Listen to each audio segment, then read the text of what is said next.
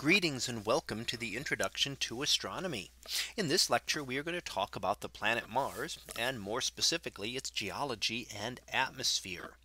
Now, Mars is one of the primary planets that we look at for a possibility of having life. And that's because it is the only planet other than Earth that has been known to have liquid water on its surface in the past. The conditions on Mars no longer allow liquid water, but because that possibility existed in the past, it gives us the hope perhaps that we are able someday we'll be able to find some kind of either life or fossilized remnants of Martian life that might have existed at one time. So let's start off looking at some of the exploration of Mars.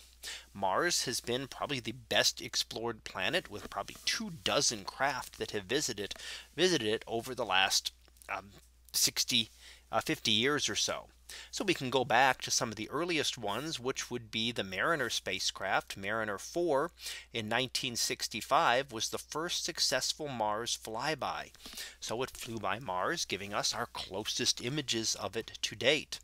Mariner 9, 6 years later in 1971, was the first spacecraft to orbit another planet. So the first time we had actually orbited another planet in the solar system. Now a little later in the 1970s, we had the Viking craft. The Viking 1 craft was the Viking 1 craft was the first a good lander on Mars and the first successful landing on Mars. And you can see it here. This is part of one of the feet of the craft as it landed. And you can see some of the Martian rocks there close to where it landed. And that was a chance to be able to explore and look for life. The Viking lander drilled into Mars looking for samples and trying to test those samples for any signs of life. Now, more recently, we have the Curiosity rover, which has been on Mars since 2012 and is currently exploring Mars today. So here we can see an image taken of it by itself, actually a number of different images, then stitched together to show us an image of the rover itself there on Mars. And it explores the entire the part of the surface of Mars within the crater that it was landed on. So that is one way to be able to explore. And the rovers in a way are better than things like the Viking craft, which landed but could not move. The Curiosity rover can move around and travel to explore slightly different areas. So if something interesting would be just out of reach for Viking, it's possible to direct the Curiosity rover there to be able to explore it. Now, what kind of samples of Mars can we explore? Well, we actually do have some samples of Mars here on Earth. Certainly the landers and the rovers have been able to study samples on Mars, but we have not yet had any samples returned to Earth. So we have not yet sent a craft that went to Mars, picked up samples and brought them back from Earth here to Earth to study in the laboratory. However, we do have meteorites from Mars. So there are meteorites that we have detected here on Earth that show features that relate to them being from Mars. Now, how can we get a piece of Mars here? Well, as with all other objects, there have been large impacts on all of the other planets, not just here on Earth or just on the moon, but we have seen those on Mars as well. And in a very large, a massive impact, material could be thrown off with the escape velocity of Mars, meaning that it can then escape from Mars and head off into space. And some of those would eventually make their way here to Earth. Interestingly, we find that these are relatively young, only 1.3 billion years old. So they are relatively young. So something that would have had to have happened in the more recent past, not dating back to the very early history of the solar system 4 billion years ago, but only 1.3 billion years old. But those are samples of Mars that we can actually study here on Earth. Now let's look a little more detail at Mars and some of its surface features. So what do we see? Well, here is a nice image of Mars that we can see. We see some of the major features. We do see some craters Not so much in this image. You can see a few scattered around. There are some cratering that does occur. So Mars is kind of intermediate between everything else. It has far more craters than the Earth and Venus, but far fewer than Mercury and the Moon, putting its age in between those two. So Mercury and the Moon would be the two oldest objects, Venus and Earth would be the two youngest, and Mars would be in between. We do see volcanoes on Mars, and you can see several of those off to the side here. There are three of them in this case, and there's another even larger one that we'll look at in a minute that's off kind of off the edge of this image. These are massive volcanoes compared to anything that we have on Earth. And again, I'll look at those in a little bit more detail, but they are incredibly massive volcanoes. One of the reasons for that is that Mars does not have plate activity, and therefore the volcanoes keep occurring in the same spot over and over again.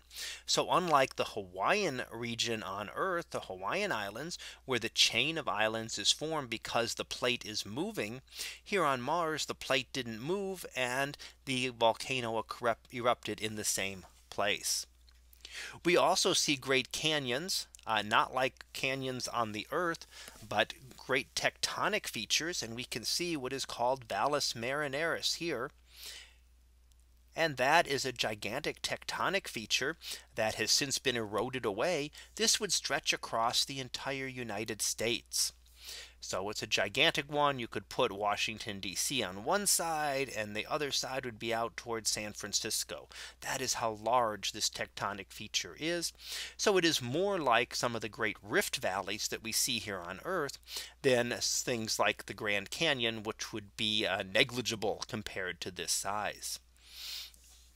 We also see flowing water features on Mars. Not current, but enough that water has to know that water has flowed on Mars in the past. So let's look at some of these in a little bit more detail. First of all, volcanoes. We have things like Olympus Mons. Olympus Mons is the largest volcano in the entire solar system. It is 3 times the height of Mount Everest. So were you to climb Mount Everest, that is the equivalent of getting 1/3 of the way up Olympus Mons.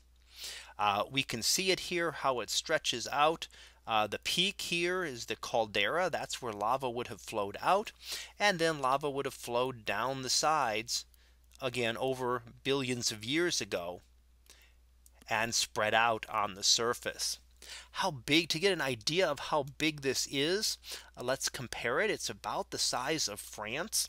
So if we put the two here, there is Olympus Mons in the inset here. So this is just about the size of France, would cover most of France. And this little section here is the caldera where the material would have erupted from. So this is an incredibly big volcano. Now the whole region actually around it is volcanic. And we saw on a previous slide, we were able to see 3 of the volcanoes. And let's look at them here again. Here are those 3 volcanoes that I noted on the original map of Mars. And here is Olympus Mons. This entire region is called the Tharsis region. And that is a hotspot region on Mars, very similar to Hawaii here on the Earth.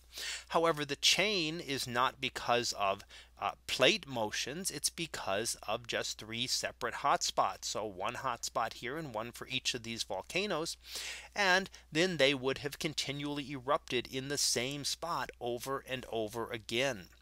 Because of massive pressures underneath this, actually this entire region is pushed up by 7 kilometers. So not only are there the high mountains, but this entire region here on Mars, as noted here, has been pushed up much higher above the regular surface level of Mars. Now Mars is not all volcanic. We have other features as well. Let's take a look at Valles Marineris.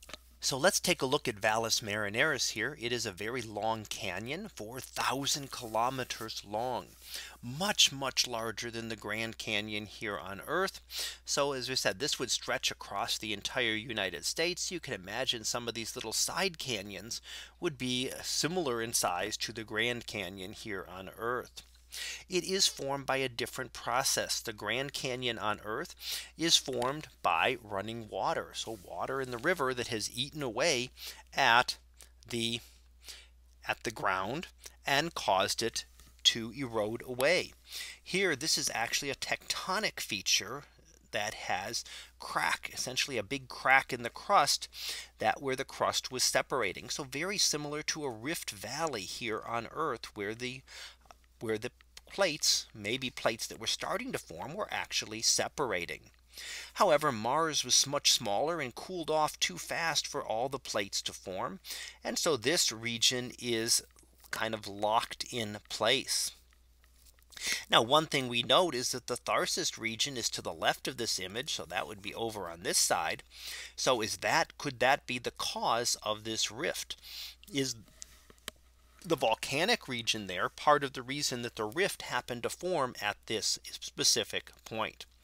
But Valles Marineris, again, one of these very large features that we see on Mars. Now, Mars does have an atmosphere as well. So we can take a look at that here. It is an extremely thin atmosphere, less than 1% of the Earth's. So we can see it a little bit in the image here off at the edge where it's a little bit hazy. That is looking through at the atmosphere. But it is very thin. So even if it had the same composition as the Earth's, you would then be unable to breathe because the pressure would just be too low. However, its composition is also nothing like the Earth's. It is 95% carbon dioxide. It is 3% nitrogen and 2% argon. So no sign of things like water, no sign of things like oxygen in the atmosphere. The thin atmosphere does have some very high winds and dust storms, where high winds will pick up dust from the surface that result in dust storms that engulf the entire planet. So they don't just cover part of Mars, as a large dust storm might cover part of the Earth. However, they can cover the entire planet. So very extreme dust storms that occur here on Mars. But it's a very, very thin atmosphere, thick enough to have to worry about if you're landing, if you're trying to go through it, where it would cause friction, but not thick enough to begin to be able to breathe. So the last thing we want to look at Mars here are the moons of Mars. We didn't have any moons to talk about with Mercury or Venus because they don't have any. However, Mars does have two small moons. We have Phobos, which is the doomed moon, and we see that one here on the left. And we see Deimos, which is the other moon of Mars, here on the right. Phobos is only about 6,000 kilometers from the surface. That's very close to the surface of Mars. Actually so close that it orbits faster than Mars rotates. So that means that it moves faster. That means it's moving through the sky and will end up rising in the west and setting in the east, because it is moving faster than Mars is rotating, and its motion dominates its rising and setting. It is being torn apart by tidal forces. So when will it be gone? Well, you can see some of the stresses here. These lines that occur are actually some of the stresses that are beginning to slowly pull it apart. That doesn't mean it will be gone tomorrow or next year or even in a decade. But in millions or tens of millions of years, likely it will have been ripped apart and probably crashed into the surface of Mars. And then Mars will be down to just one moon. Deimos is the smaller of the two, and we can see on both of these we do see impact craters. So they have been hit by smaller objects as well. We don't believe that they form through a giant impact like the Earth's moon. We feel more likely that these have been captured. These are asteroids that have been captured by Mars. Likely Mars, being so close to our asteroid belt, had lots of asteroids pass near it, and these two happen to pass just right to be able to be captured. So let's finish up with our summary as to what we've covered on Mars here. First of all, a large number of spacecraft have visited Mars, and more are planned. So lots of exploration of Mars coming up. We do see large volcanoes and large canyons on the surface of Mars. So very large features compared to what we see on the Earth, especially for such a small planet. The atmosphere of Mars is very thin and is primarily carbon dioxide, much like Venus's atmosphere. And we did note that Mars has two small moons, which perhaps are asteroids that Mars captured in the past. So that concludes our lecture on the geology and the atmosphere of Mars. We'll be back again next time for another topic in astronomy. So until then, have a great day, everyone, and I will see you in class.